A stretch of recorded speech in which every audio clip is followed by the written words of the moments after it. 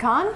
And I'm Ellen Bass. My aunt. And together we're the co-authors of Students Go Gourmet, a cookbook. And today we're going to show you how to make zucchini cheddar quiche. Probably wondering what that's all about. Well, I'll show you.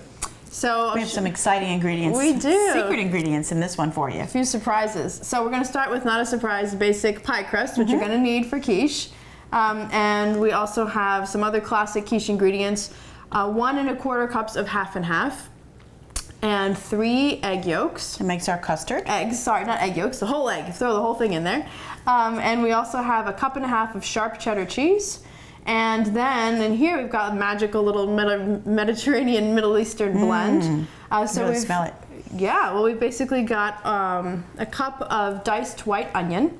And what I do is I saute that with some olive oil, about 2 tablespoons, and then I sprinkle 2 whole teaspoons of cumin, which is wonderful for you, and let the onions caramelize with the cumin and olive oil, and I add some garlic powder as well to throw in a little extra punch. I always keep that on hand. I'm a garlic fanatic, so that has to go in there. And then I add the zucchini. And it's 1 small zucchini and sliced down the length and then down the sides into these nice little pieces that you see.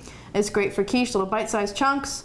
And then we add chickpeas or garbanzo beans, which we also love. We make a lot of things with that. Do you want to tell them about that? Yes, we make a lot of hummus recipes with that. We've got a classic hummus recipe that we make, homemade, which is in our book. We have an edamame hummus that we make.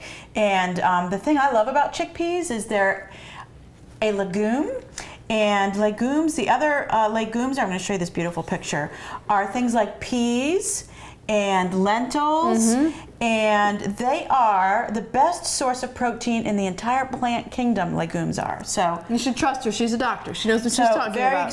Very excited about chickpeas, and they've got such a fabulous flavor as well. And so what I'm doing here is I'm layering, I've pre-baked this pie crust, so it's a pre-made pie crust. We didn't make our own. Sorry, we kind of cheated, but we're busy, you know, short on time.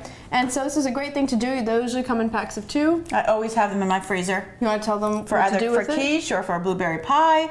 375 degrees for 8 to 10 minutes. Poke some holes with a fork, and you've got a pre-baked pie crust. If you don't do that, it's okay, but you might have a little bit of a soggy bottom of your crust, we don't want soggy bottoms. I'm just going to get some air into these eggs. We've got 3 eggs in here, and then I'm going to add our half and half to make our custard. I'm just putting this layer of delicious Middle Eastern vegetables. In our cookbook, we also have a mini Middle Eastern Mediterranean quiche. Without the cheese, which is what gave us the idea to do this big version with the sharp cheddar, and the flavors just work so well together. So there you go, it's a perfect amount. It's like a savory vegetable pie. It's going to take you right to Morocco or Turkey or somewhere delicious and far away.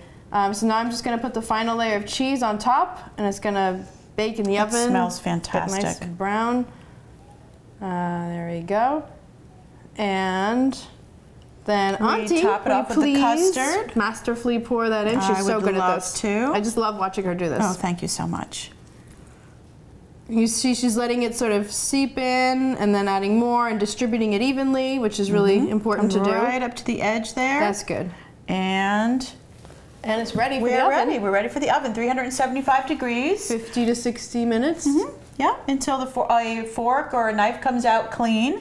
And then you've got our finished product, which is right here, which we already made for you to show you. If you want, you can sprinkle a little Parmesan over the top. And this is how beautiful it is. And that's what it looks like, nice and brown, ready to go. Ready to go, delicious. Well, I'm Sophia Khan. I'm Ellen Bass. Thanks for watching. We'll catch you next time. Happy cooking.